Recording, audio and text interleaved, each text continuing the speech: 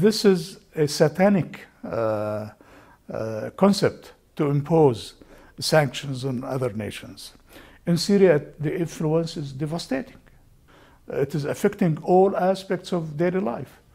If you go today to Damascus, you will find that we have 2-hour electricity, then 2 hours cutting of electricity. We want to buy even medicine from Western countries. Banks could not allow the transfers of money to banks in Western Europe. If any bank in Europe and in the world receives any dollar from Syria, they will be punishable for that. These are the sanctions. They are mixing the human with the political, and I do believe those people who impose sanctions on peoples are inhuman. From Syria. I think the humiliating withdrawal by the United States from Afghanistan should give them a lesson.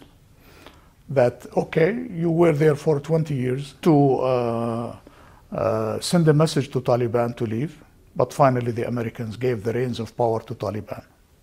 Is it a good lesson? I mean, this is absolutely a humiliation for the United States and its allies. Secondly, of course, if they have left Afghanistan, they should leave also Iraq. They should leave also Syria. Consequently, we advise them to leave before it is too late, because they cannot depend on their agents.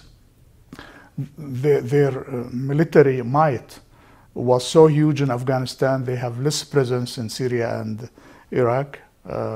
So the best way for them is to leave and to leave the Syrian people to deal with their own problems. This is our people.